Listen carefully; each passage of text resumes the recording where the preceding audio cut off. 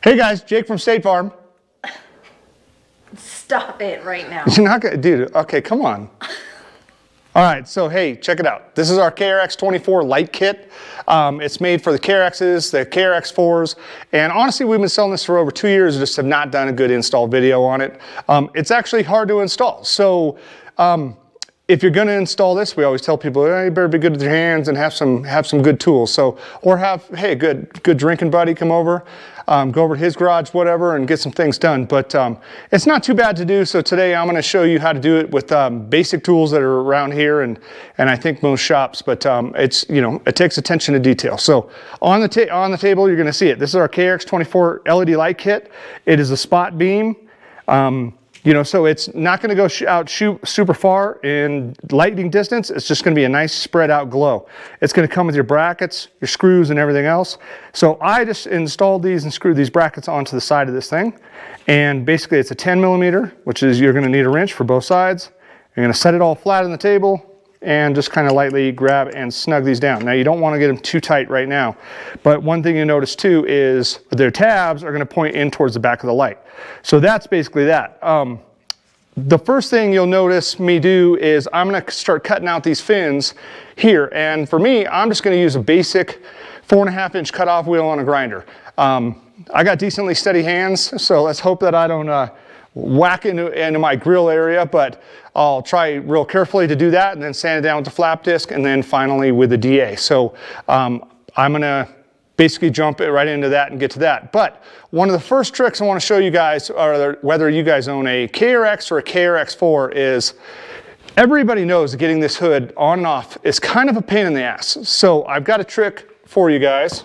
I'm gonna pull my hood off. And what you'll notice is you got 3 mounting points when you put these things on. You got the 2 in the front, and then you got the 1 in the back.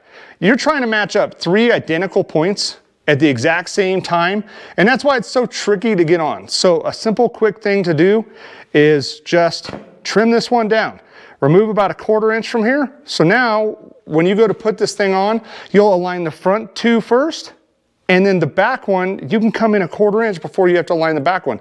So you can kind of move one hand and do other things, but it'll make a big difference. So I'll show you guys how I'm gonna do that.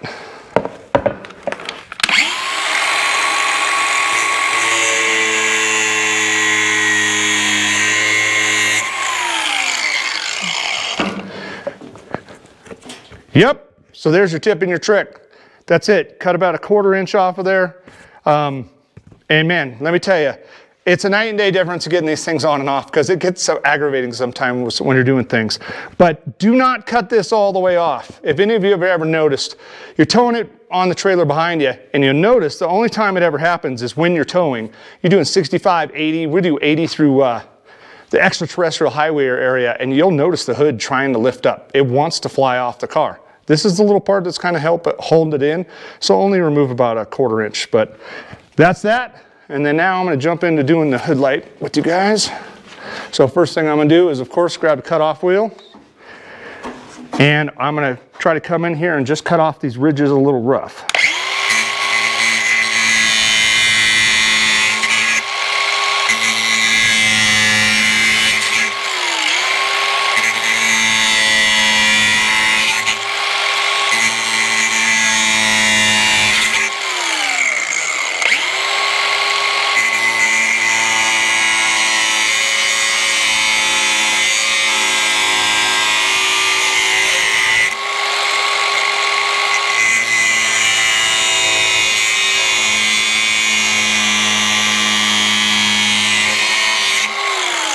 And I don't know if you guys are seeing when I'm doing it, but when I'm coming in, you might see the plastic rising because I'm trying to pull up a little bit to get the blade not to bite into the lower plastic.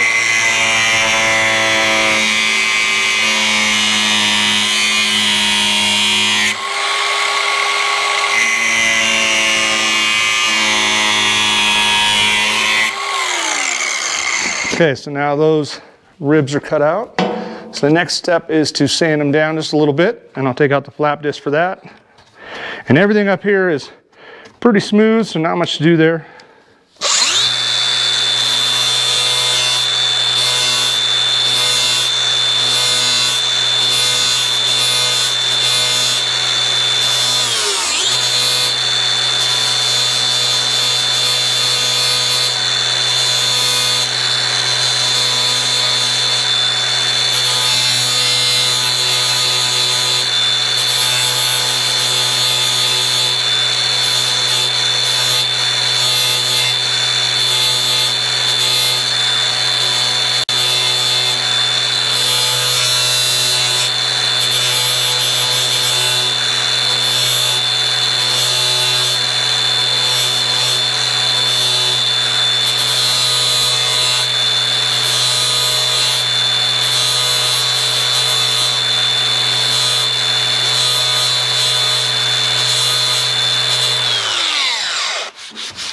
Okay, that's it. That's what I'm going for. So what I'm trying not to do is, you don't want to push down into this plastic and create a ridge, because no matter what, if you sand this and you created a ridge, you're always going to see it. So I'm trying to leave a little bit of stand up, but not go down into it. So the next step is we'll grab the DA sander or palm sander, and you're just going to sand out this whole section.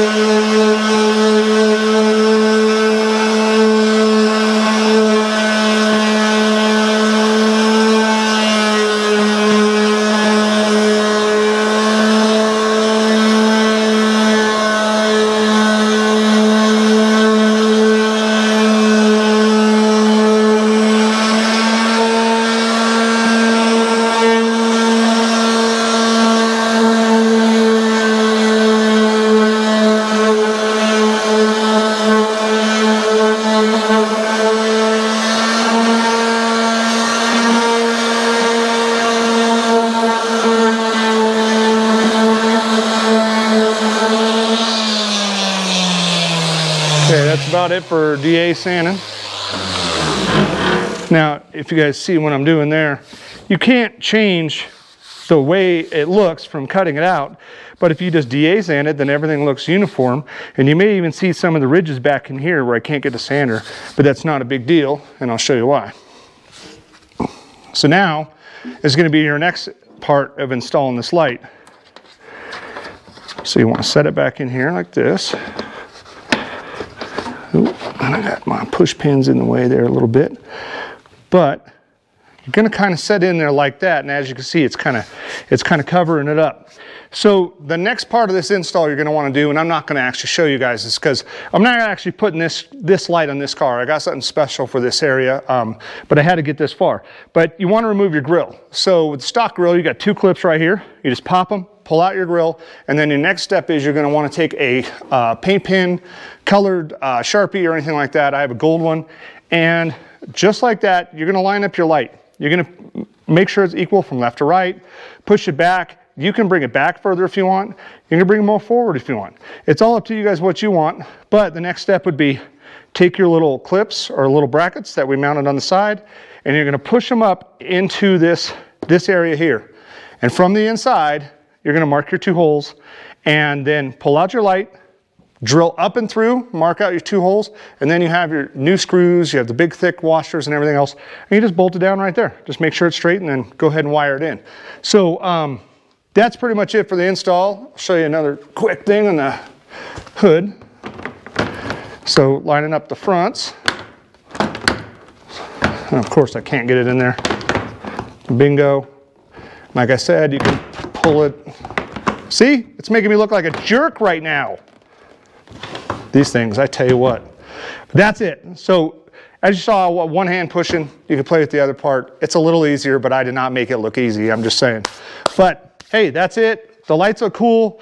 They fit, and like I said, you can bring it back, you can bring it forward, you can do whatever you want to it, but not the easiest install, but it is easy. If you got some power tools, you got a friend who can do it, that's awesome. So again, Jake from Full Access UTV, me and my family much appreciate it, and please click that like and subscribe button, and thanks for watching.